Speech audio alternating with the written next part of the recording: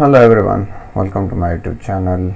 So today we are going to discuss about the module 2 question paper, the model questions and the scheme for module 2. So what are the primary goals of conducting a literature review in academic research?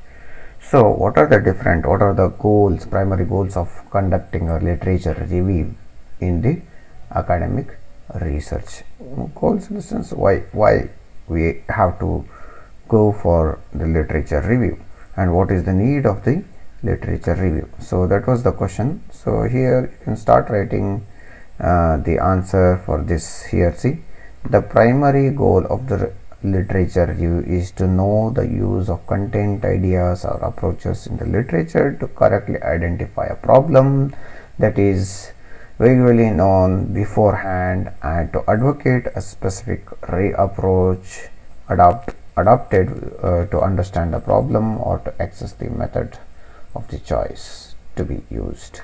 So here, what are the things are already been done and what are the things we can do as a new things will be definitely the itself is a goal.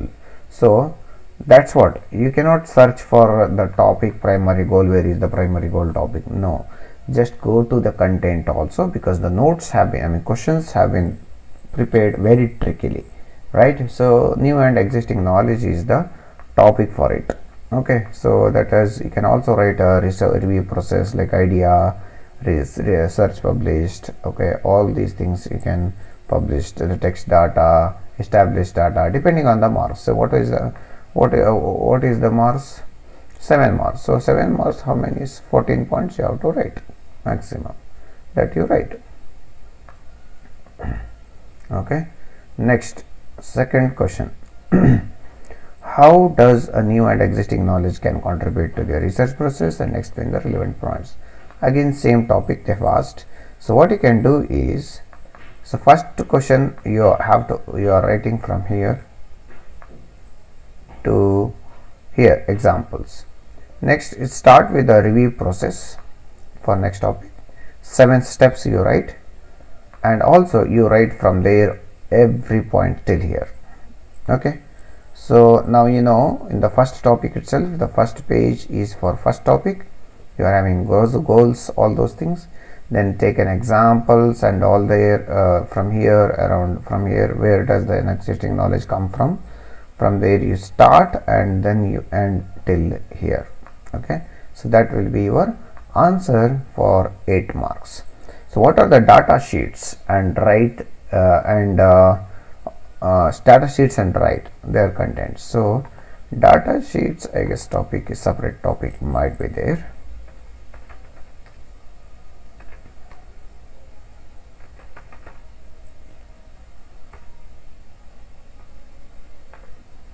Test sheet.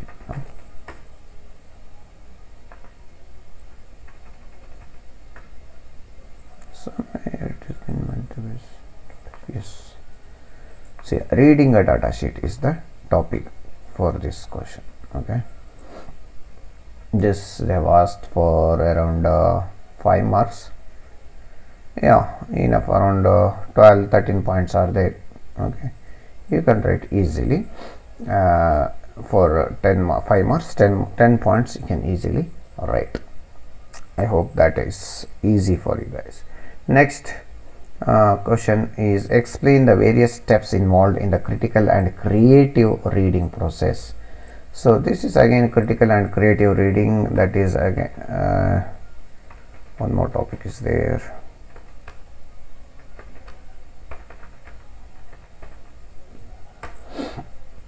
Yes, how many marks they've asked?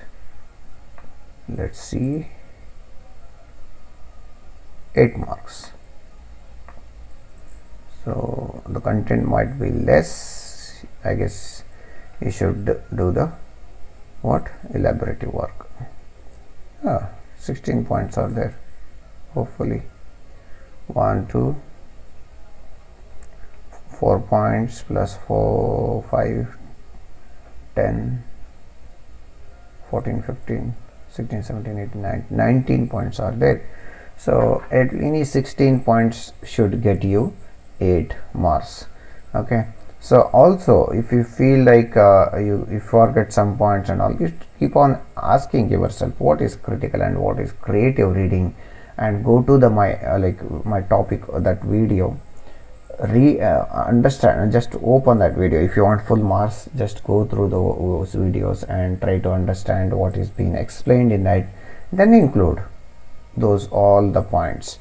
Along with the points, I might have definitely explained the extra topics also that you see. And the major problem with the videos is like the audio is not so visible, so that I'm trying to solve, because maybe I don't know what is the problem. Sometimes I have to switch on the fan because it is too hot, maybe because of that, and now I'm not doing that. So definitely there is little bit clarity is there. The second thing, I changed microphones twice also. Maybe there is a problem in my laptop. I will just try to fix it, but as of now it is fixed. And it was only, the noise was huge only when there was a fan. Now I'm trying to avoid fan, but it is too hot in Bangalore, so please reduce your volume and listen. Okay, and you can definitely able to listen the topics what I am explaining. Try to compromise this time. So I will try to I have already tried, and this video what I am uploading is now definitely has very less noise. Okay, so critical and creative reading, there are around 20 points are there. You can take around 12 points. I mean, how many marks? 16 points you can take, so that will be equal to 8 marks. Next, define term citation. Describe 3 functions of citation. So let's copy these functions of citations.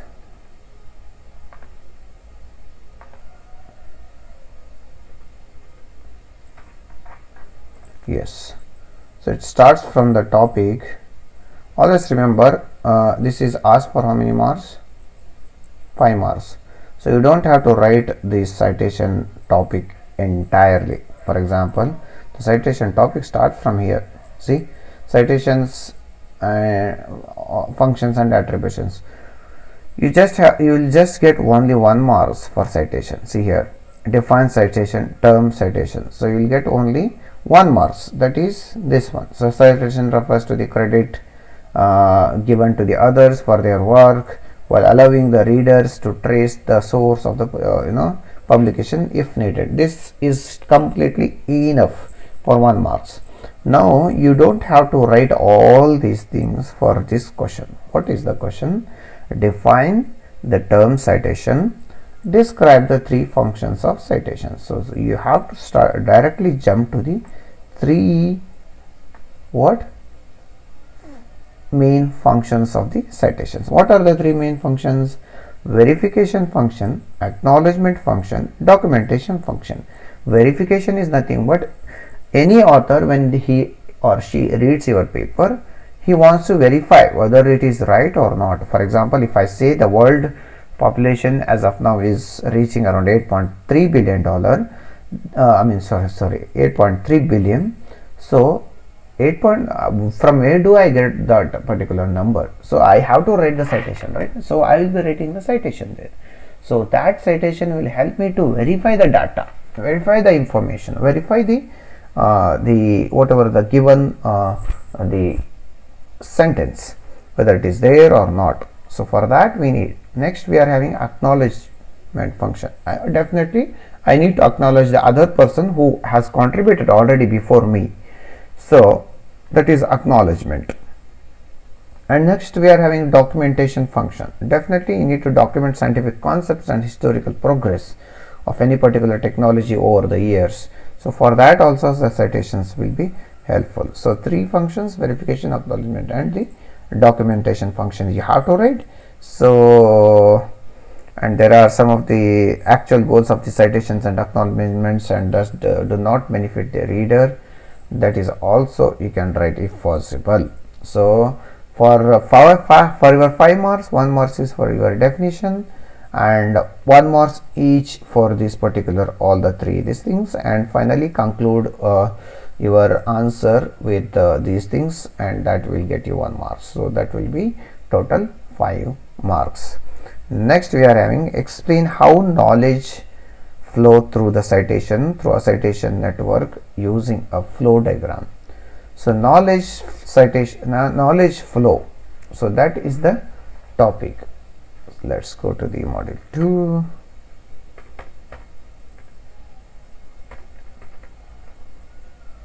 Knowledge flow.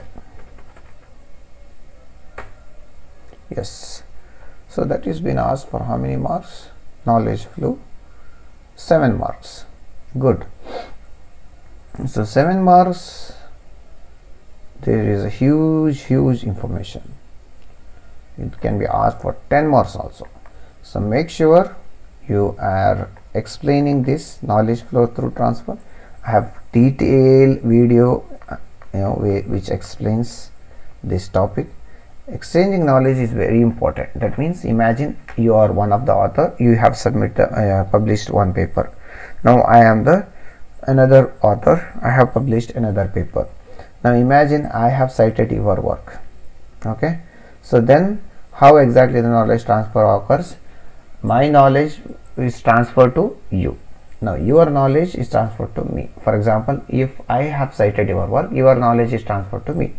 Now whatever knowledge I got, I will share with my co-authors. So that knowledge is transferred from me to my co-authors. Okay, and then after that, okay, once the co-author is being done, shared, now the author 2 or author 3 of mine might be the co-author of your paper. Okay, imagine they already knew you, they have worked with you, they got published the work. Now already knowledge has been transferred to them. Now whatever the knowledge is transferred to them, definitely they had exchanged with me also.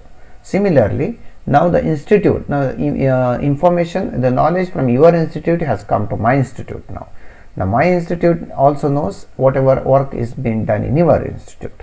Similarly, the author, different author K, author R, author A, author T, author R, of these are the two authors, and 3 authors of the institute 1. This is paper A, paper B. So knowledge transferred many ways. Look here, there, from here to here, and from him to him, from him to him. Because imagine you have read this paper, I have not read this. I mean, my co-author have not read this paper, I have read this paper. So I got the knowledge from here, from me to it will go to him, from him to the third author, something like that.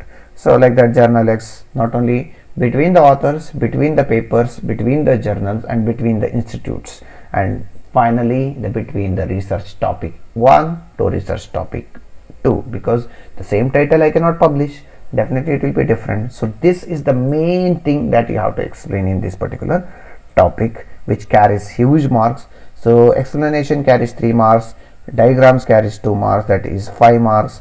Again, you can extend your answer with this example co-authorship network, that might get you around 2 marks, and diagram 1 mark. Somehow it will be 10 marks. Next, explain how knowledge flow through. Yeah, that is 7 marks is done. So that is the end of the module 2. So module 2 has got huge diagrams, all those things. Make use of that, and then definitely you will get. Okay.